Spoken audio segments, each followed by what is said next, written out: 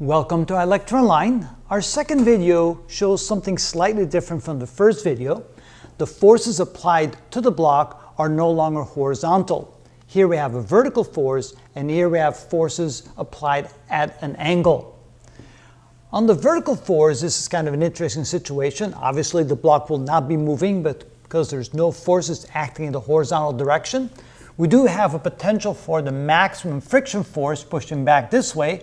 But since there's no forces activating the friction force, in this case the friction force actually will be zero, even though there's a potential to have the maximum friction force acting on the block, which is equal to the normal force times the coefficient of static friction. Now notice that the normal force is going to be the same as the reaction force because forces only act downward, and in this case the normal force is not simply the weight of the block, but the weight of the block plus the force acting on the block at the top. So the reaction force is simply the sum of those two forces. But of course, no motion on the block. Here we have a force acting at a slant at an angle, which means there's a horizontal component and a vertical component of the applied force.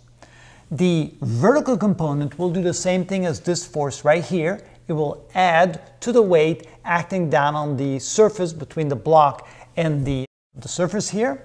And you can then see that the normal force is going to be equal to the sum of the weight of the block plus the y component of the applied force. So the normal force will be bigger than it normally would be if it's only counteracting the weight of the block.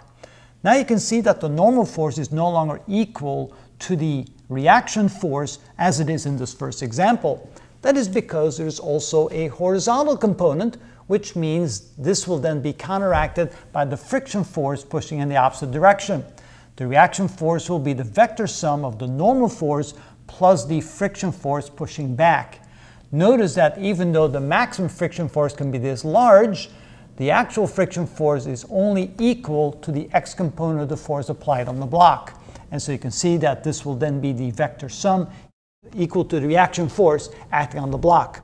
If we draw a diagram like this with all the forces acting on the block, downward we have the weight plus the y component of the applied force. In the horizontal direction we have the x component of the force, which of course will be counteracted by the friction force right here, which is part of the reaction force, which pushes back this way and pushes back this way. So it's the vector sum of the friction force and the normal force. Again, notice the normal force is the sum of these two components here. Notice on the next example, we now have what we call the maximum applied force in the x direction without the block actually moving.